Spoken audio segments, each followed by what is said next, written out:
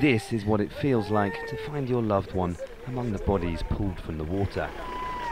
And for most here, it's the same story. A few lucky ones survived. The ferry overturned very fast and covered us. I was lucky that I was able to swim under the water, not knowing where I was swimming. As I was swimming to safety, I found a number of metal bars that cut my face and back of my head. A ferry made for 100 people had more than twice that on board.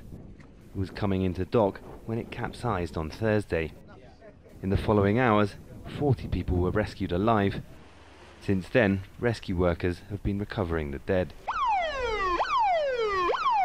Then, nearly 2 days after the boat tipped, the unimaginable. One more survivor found, the boat's engineer. He was trapped underneath. Navy divers heard him knocking and pulled him out. People here are wondering how it was allowed to happen. And it's not the first time. Ferries capsized in 2011 and 2012 between the Tanzanian mainland and the islands of Zanzibar. Hundreds died. Boats are often in poor condition and overloaded. There is a need for regulation to make sure that the captain knows exactly how many people he has on board and to limit the number of people. And then there is another effort to do in terms of rescue capacities, especially for a capsizing accident where it's really, really fast. Here on the Ugandan side of the lake, the regulations say that all boat passengers are meant to wear life jackets. We've been given some to ride in this boat, although not in brilliant condition. You can see some more over here, but often there aren't enough to go around. It's difficult for the authorities to enforce the rules.